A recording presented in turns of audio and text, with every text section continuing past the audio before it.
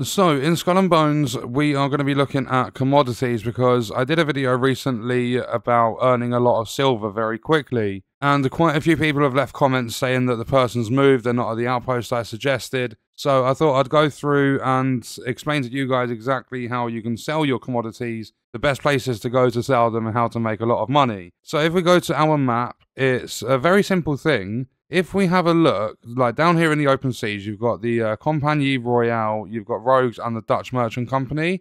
If we zoom in to Dutchman's camp, you're going to see there's a smuggler camp and a rogues makeshift camp. Every single 24 hours, every day at 2 AM in the UK, these are going to change. So for an example, over at Car Mangrove, there is currently a corrupt Compagnie camp, but as soon as it hits 2 AM, that person might disappear. So if we come back over to the Dutchman's camp, but we hover over the zone instead of over the actual outpost, you'll see it comes up with a list, highest in demand. So this zone in the game wants porcelain, cannon powder, firearms, and then the other two items as well. And you'll also see for the bottom two, they have a specific faction. So for the Dutch, you want to try and sell to the Compagnie. For the Compagnie, you want to try and sell to the Dutch. And then what you can do as well, instead of highest in demand, if we come over here, you'll see in plentiful supply. So Lambert Cloth, they're going to have lots and lots of supply of the outposts in that zone. So for an example, coming to the Dutchman's camp, I've just bought a load of wine. And then if we have a look over this region, the highest in demand, there is brandy and wine on that list. So any outposts in this zone, there is a bigger chance, it's not a guarantee,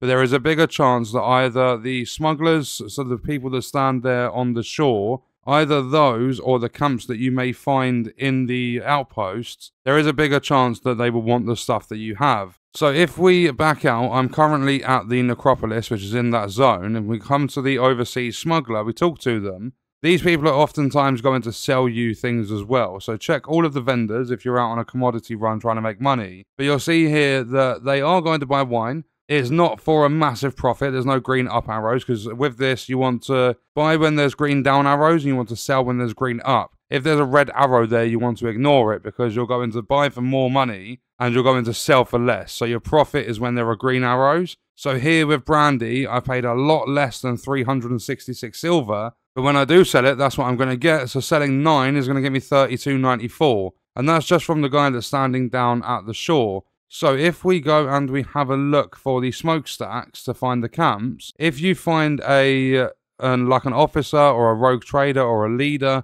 they are going to be the people you want to talk to. So if we talk to this person here, we go to Let's Trade, you can see they've got resources that are a good time to buy because they've got the green down arrows. And then unfortunately, they are not wanting the wine for a profit for us. So I'm going to buy all of this stuff, and then what we're going to do is we are going to try and find somewhere else that wants the wine that we have. So unfortunately, I couldn't find anyone that was interested in the wine to make me a profit, so I'm going to have to wait until 2 AM and then hope and pray that there are different camps set up in the outposts, like one that's actually got an interest in the stuff. But on this outpost we're at now, you'll see that I can sell this stuff for a nice little profit. And they also want uncut rubies, but they are, like, I need those for a quest, so I'm not going to sell those. And what you are looking for to improve your chances of there actually being someone that wants them for a profit is when you're hovering over these, you're looking for the different camps and stuff. I would highly recommend like trying to stick with the Compagnie and the Dutch. And then you'll see here at Car Mangrove, there's a corrupt Compagnie camp. And then over here on the right-hand side at the Forgotten Candy, there's a corrupt DMC camp. They're going to be your best bets for making a profit. So it's all about just getting your hands on as many cheap commodities as you can. If you can't sell them at the current time you're trying to, then just stick them in your cargo